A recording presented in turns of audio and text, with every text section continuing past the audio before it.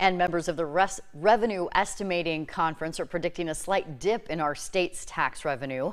They say the decline comes from cuts in the top income tax rate for individuals, corporations, and the end of state taxation of retirement income. They also say a recession would likely have a limited impact on Iowa's economy. You know, I guess the oversimplified answer I get back to you is, for whatever reason, history, one of the things it teaches is that the economic response in Iowa is always muted. The highs aren't necessarily quite as high, and the lows aren't necessarily quite as low, and that's just what history tells us. Some members predict the state will collect more than $10 billion in taxes during the current fiscal year.